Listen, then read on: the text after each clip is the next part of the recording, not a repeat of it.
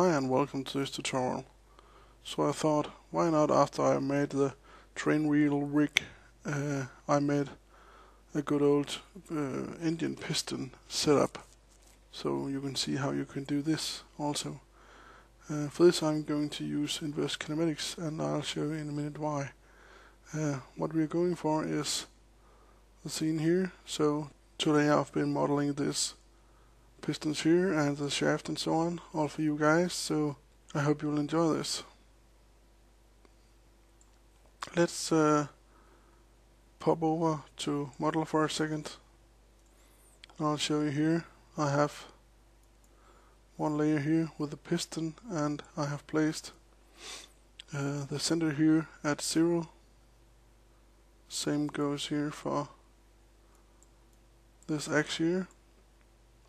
I put the top part here at the 0 again, and on the drive shaft here I modeled up using patches here, and the center here is the center of the animation. So I'll minimize this and I will load up my before scene so you can see how it looks. Recent tutorial.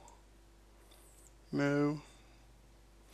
Like here we have the empty scene. So we are going to use inverse kinematics here for several reasons. First of all, for the technique for the setup, and second of all for making it easier to setting up 4 of these. So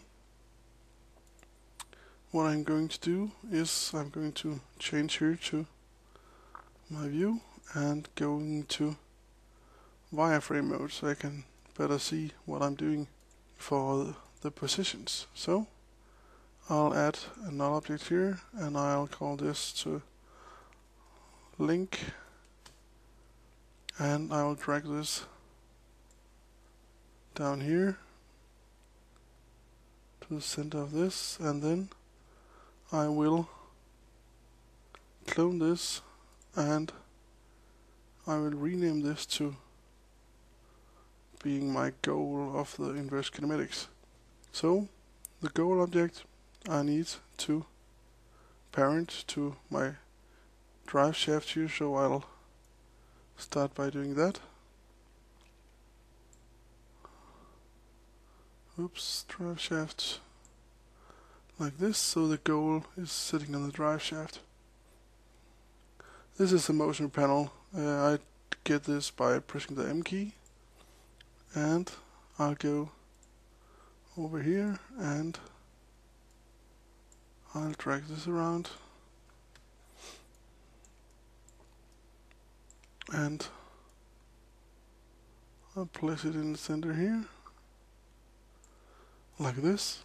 Now what I need to do now is parent up this wick here backwards. So I'll start by selecting the linker here, and I will parent this to my connector, which is this one here, and my connector I will parent to my piston up here. So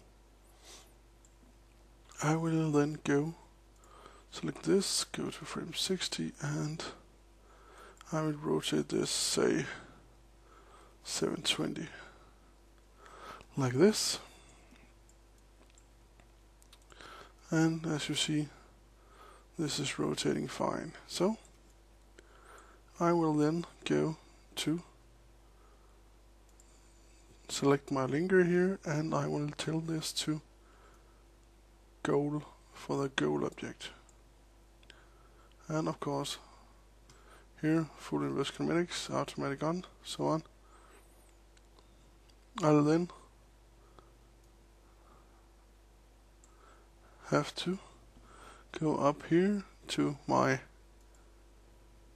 X here, and I will need to set this to control the pitch axis here for inverse kinematics, and for this piston here I'll need to set the position for the y-axis to inverse kinematics.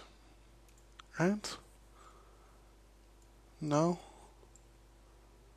if I turn around here, you see my piston is running.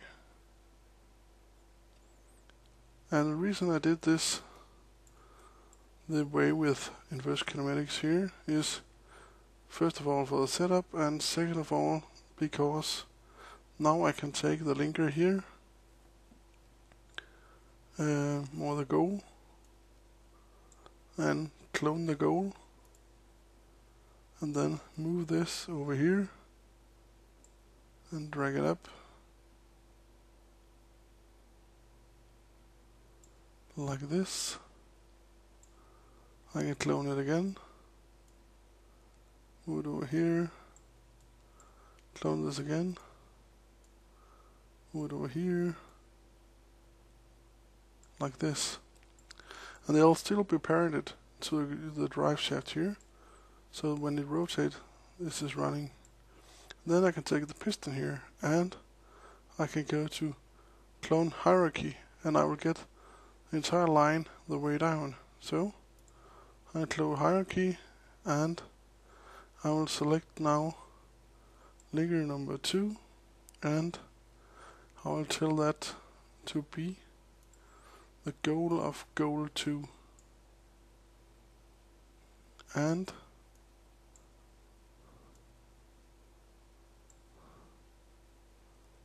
I can then move piston 2 over here, like this. Again, with the piston selected, clone hierarchy, move it over, like this, and tell the linker here, which is now linker 3, to goal 3. And last but not least, clone hierarchy, move over, like this, drag down,